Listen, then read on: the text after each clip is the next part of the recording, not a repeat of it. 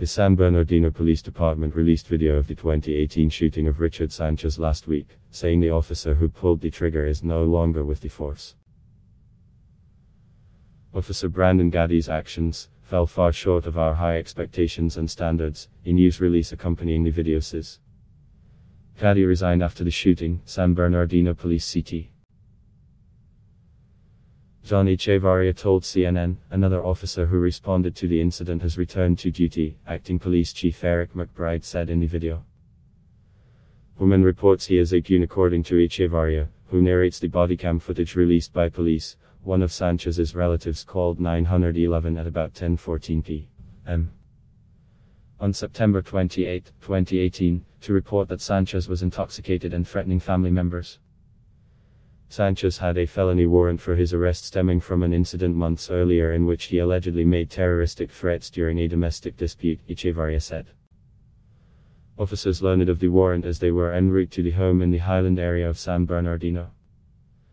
9 minutes after the first call to police, a woman who said she was Sanchez's sister-in-law called back to say the 27-year-old Sanchez had a gun. The dispatcher relayed to police that the woman reported she sees the subject holding a gun in his hand right now, audio from the call shows. Not only was Sanchez intoxicated, the woman reported, but he was behaving irrationally, saying he had everybody under his control because he was God, according to Echevarria. The woman said she had escaped with children, fearing for their safety, the sergeant said. When Officer Gaddy and another officer arrived, they heard arguing and found the home's front door open. Sanchez was standing just inside the door. They saw and heard Sanchez, who had his back to the front door and a gun in his right hand. A woman was standing just a few feet away, Echevarria said. The officers level their weapons and order Sanchez to drop his, the video shows. He doesn't immediately comply, instead transferring the gun to his other hand. After 6 commands from police, he places the gun on the arm of a couch, the video shows. It isn't clear from the bodycam video which officer is speaking during the encounter. Sanchez walks toward the front door as officers demand 5 times that he put his hands in the air, which he does as he continues through the door and toward officers, the video shows. Stop.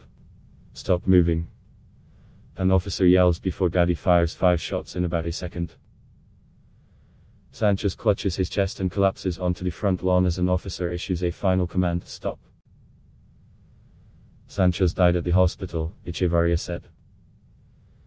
Inside the home, officers discovered a loaded, .40 caliber handgun, police said.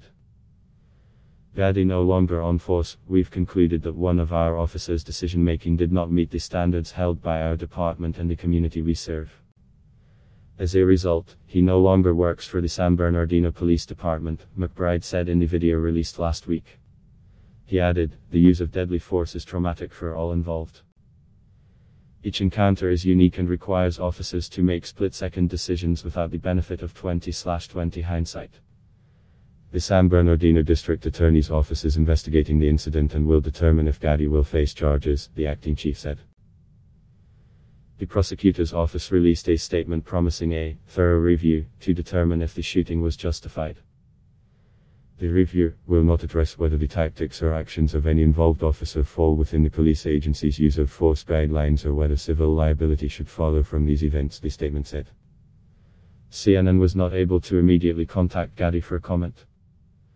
Sanchez family attorney Brian Dunn said in a statement to CNN affiliate CAP that the shooting has left a void that cannot be filled in the lives of his family members, but he applauded the police department's actions following the shooting.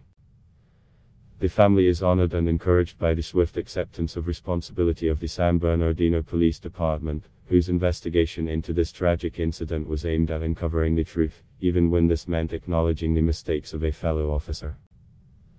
CNN's Stella Chan and Jeffrey Kopp contributed to this report.